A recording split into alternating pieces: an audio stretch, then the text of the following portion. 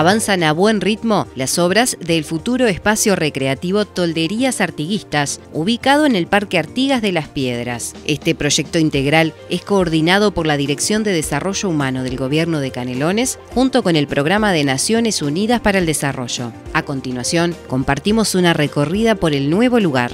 Hace 7 años ya nace la idea, en el marco de lo que fue el proyecto 7 zonas del Gobierno Nacional en aquel momento, y termina entonces en un proyecto donde el Parque Artigas, que es el espacio de convivencia por excelencia de la ciudad de Las Piedras, se va proyectando lo que es el resto de la integración del parque con la generación de un espacio de parque de juegos inclusivos.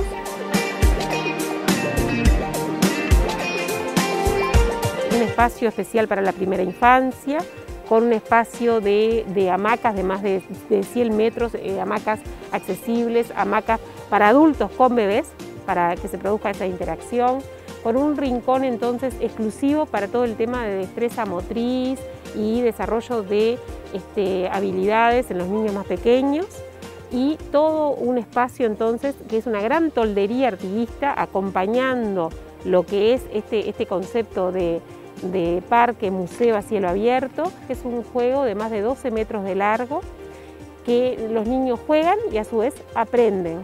Y también un juego de la oca que va a tener frases vinculadas a la batalla artiguista, gigante.